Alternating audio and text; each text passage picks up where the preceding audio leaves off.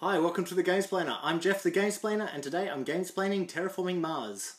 In the game of Terraforming Mars, everyone is working together to terraform Mars, thus the title, to make it livable for human beings.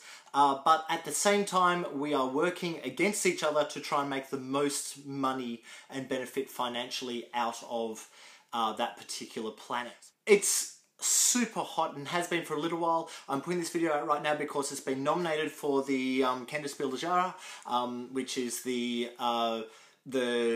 collectors, or I can never remember the word, and I'm sure someone's going to comment below with what it actually means. But it's the Spieljahr is the game of the year in Germany. It's a really giant title. The Kender is for the collectors, and it's for the slightly more intricate games. And this feels like probably the heaviest game I've seen come through, nominated for Gamesplanation for quite some time. So I'm really excited about that. It's super hot on Board Game Geek, and everyone's been scrambling to get a copy of it, and it's been in print, out of print, in print, out of print, and selling like hotcakes. And I believe the third print run is just being released, so everyone will be able to get a copy of it. For if you haven't yet managed to get your hands on it and play it. So I like the game. It's a good game. It's a solid game. There's a lot to think about. There's a lot going on. I played this against my wife last night, and we discovered something. She doesn't like games that have a heap of text on cards, or that you've got to read each card. So if you've got a handful of 10 cards and you've got to work through each of them, that gets a little bit hectic in the brain. So you've just got to be really careful of that. There are ways to reduce the number of cards, and if you watch my playthrough, you'll actually see me go, I've got 10 cards here, but I actually only need to look at these 3, 4, or 5.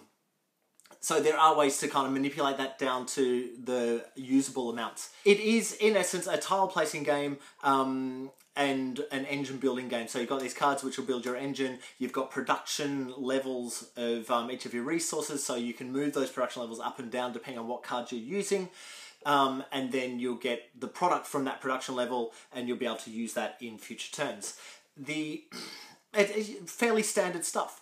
There are points on the cards that you've used. There's points on the board. The placement of your tiles will give you points, so every city will give you a point. Every green tile or greenery tile that's next to a city will give an extra point to that city. So one greenery tile could be surrounded by a couple of city tiles, maximum of 3 probably, and it will give each of those 3 cities 1 extra point for that single greenery tile. Having said that, I really like the game, and honestly, the game actually plays relatively straightforward.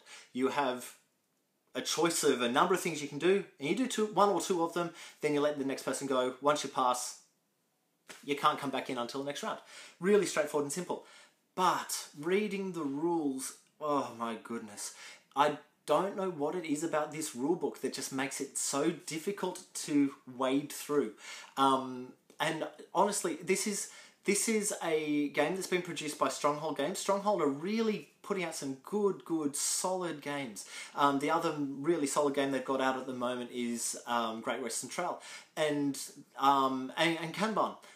Sorry, all 3 of them are from the same publisher. They're different designs, same publisher, but Great Western Trail, which I'll do a playthrough or a Gamesplaned for probably in the next month or so, reads very simply and is really easy to understand. This is the phase, this is what you do, this is what happens.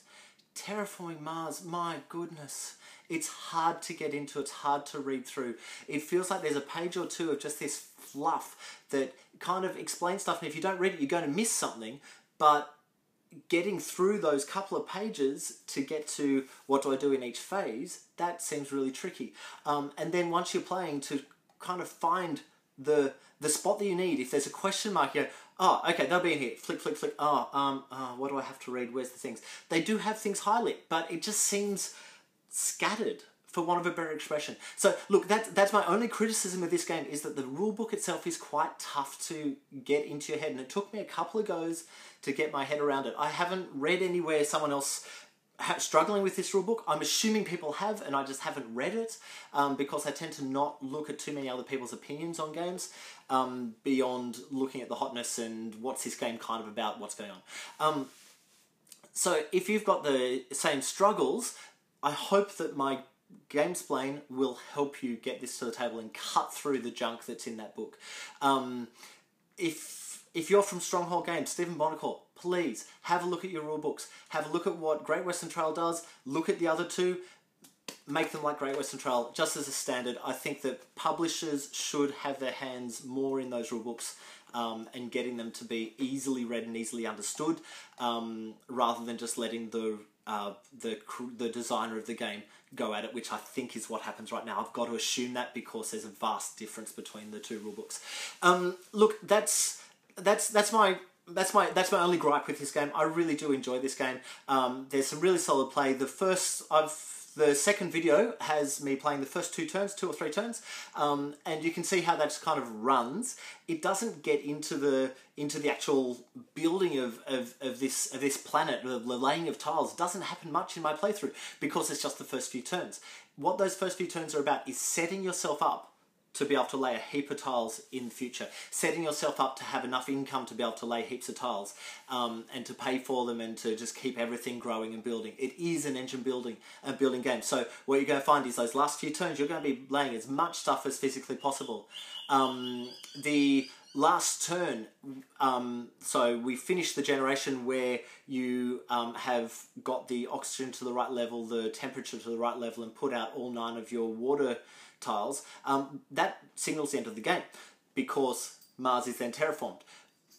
We then have another chance, another opportunity in player order to use all of our extra plant tiles to get those extra points, kind of just grab those extra few points. And I really like that about this game. I really like the last grab for points that happens in this one. Look, I'll leave it there. I go on and watch my Gamesplanation, watch my playthrough, see if you can get your head around what's happening, see if you can understand what's happening. I hope it does help you better than the rulebook does. If you've got any comments or suggestions, please write them below. Subscribe to my videos to see what to keep up to date with the games I'm gamesplaining. Follow me on Instagram and Twitter to see what games I'm playing. If you've got any games that you wish to be gamesplaying, shoot me an email at thegamesplainer@gmail.com. And until next time, enjoy gaming.